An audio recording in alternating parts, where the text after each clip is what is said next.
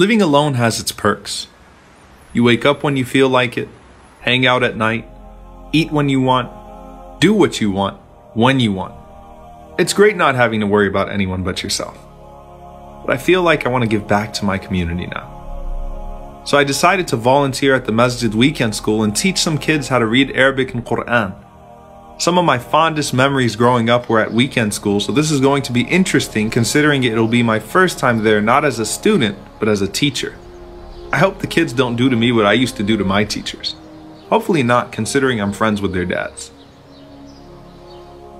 Though it was a little rough in the beginning, I didn't feel that I did too bad of a job. Eventually we got into a rhythm and the kids even seemed to be enjoying themselves. But then towards the end of class, I received a call from a good friend of mine. I could tell the kids were getting bored, but I didn't really care too much since their parents were supposed to pick them up in 10 minutes anyway. So I told the kids to just take a break and relax until I finished my call.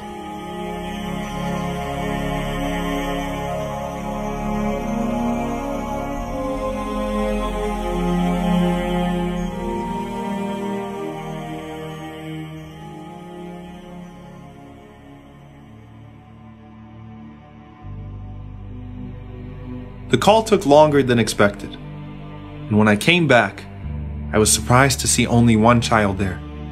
When I asked him about the other boy, Samir, he said he was bored and decided to leave the mosque alone. Oh no. Oh my God. Though I'll never forget how I felt, the moment was a blur. I didn't know where Samir went or what to do or how to find him. My heart was racing and all sorts of terrible thoughts were going through my mind. Then I remembered that I left another child at the mosque, so I had to go back and make sure that he didn't run off as well. As I ran back to the door of the mosque, right in front of me was Samir's father. And he could obviously see I was distressed, so when he asked me what happened, I told him that Samir left while I was on the phone and I wasn't paying attention and I couldn't find him. And at that moment, I'd wished I never even existed. It was a nightmare scene out of a movie.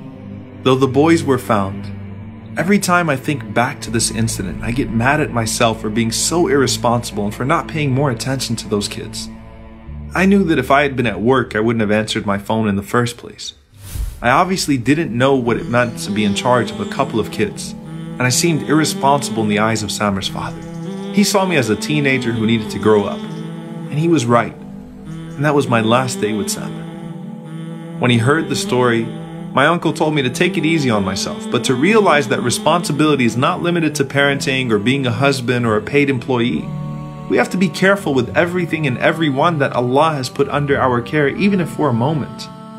The Prophet, peace be upon him, said, "Each of you is a shepherd, and each of you is responsible for his flock." And that day, those kids were my flock, and I failed them. Personal accountability is stressed throughout the prophetic tradition. And we usually think of it solely in terms of spiritual matters like worship and sin. But our social obligations are just as important as our individual ones.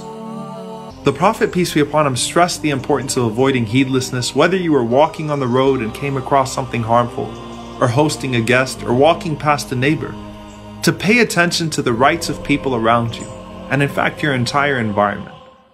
And when people give you a task or trust you with something, don't disappoint them. Anas radiallahu anhu says that one time the Prophet, peace be upon him, sent me on an errand and I got caught up with the other kids and started playing with them. So the Prophet, peace be upon him, came to me and gently admonished me, lovingly saying, "Unais," which was my nickname, "have you delivered what I asked you to?" Rasulullah, what would you have said to me that day when I almost lost that child? You taught us to be better than that, and to treat every child as our own, every place on earth as our home, and every stranger like family. Sallallahu alayka ya Rasulullah.